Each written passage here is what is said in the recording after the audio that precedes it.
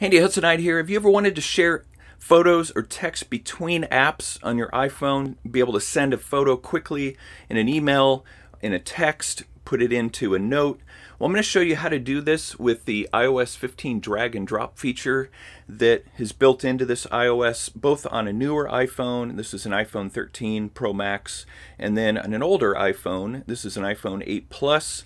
So I'll show you how it works both with phones that have Face ID and then those with Touch ID. So let's look at the iOS 15 in an iPhone 13 Pro Max. So let's see how we can copy text from Safari. I'm inside an article here, and all we have to do, you know how to do this, we just long press and select the text that we want, but instead of tapping copy, what we want to do is long press on where you're highlighted, and then you'll see we can move this around and swipe up to get out of that app, and then we can come over into notes. So you're going to need 2 fingers to do this. It's a little bit to get used to, but it's not that bad. And we could drop it right in here. I'll show you how I do that in just a minute. You can also drop it in an email, and you can also even drop it in as a file. And you see the plus in the upper right, the green plus symbol. It means that it can be dropped into that. So I'll just show you here, I'll drop it into the note, and there's the text that you can work with within your note. Same way within an email or a text. So let's say we wanted to share this image up here. All we'd have to do is long press on it and then begin to move it, and you'll see I'm free to move it. Let's get out of that. In Safari, again, you can go into notes and drop this image into a note, into an email message. You can even drop it into a file for later. So let's drop it into the note. Actually, let's drop it into the email. I'll show you how it drops in. There you go, right into the body of the email. Very quick and easy. There's even another way you can share out of Safari. Let's say you wanted to share this particular page in Safari.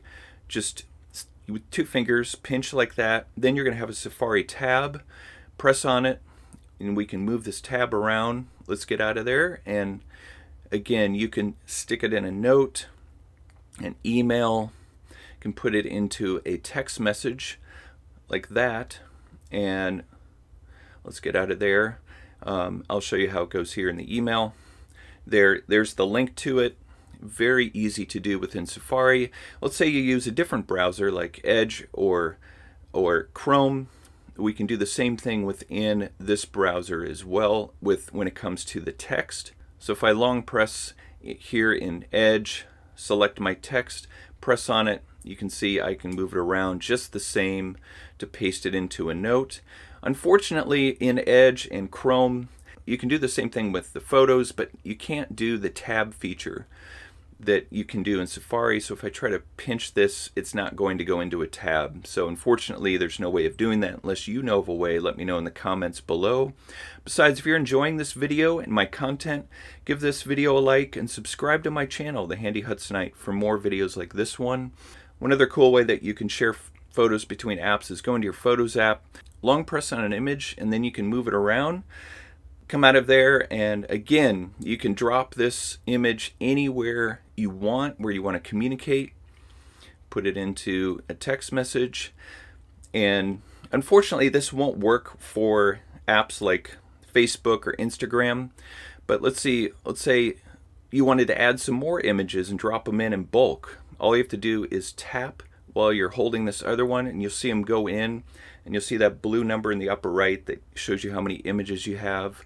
And then we can just drop them right in. We'll drop them into this note, and you'll see all the images populate into this note. So just a cool way of sharing images between apps. The experience on an older iPhone, like my iPhone 8 Plus, is much the same, except we're going to be using the Touch ID instead of the swipe up.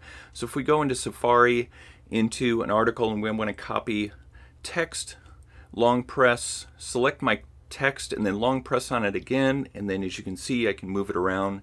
Press the touch button down there, the Touch ID button. Then we can go and paste it into a note. We can put it into an email message.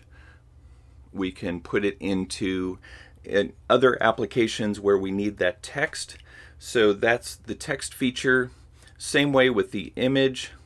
just long press it, and then we can move it around, and we can drop it in, let's say, to a text message. Drops the image right in. Once again, on the older iPhones, you can use the tab feature to share a Safari page. Just pinch and zoom. I have multiple tabs here, so that's why that showed. And then long press that, press the Touch ID button, and then we can share this or put it in a note. And there you have the link with the image to share or to keep for other purposes. So let me know in the comments below if you've used this feature, how you're enjoying it. I appreciate you watching this video. I'll see you in the next one.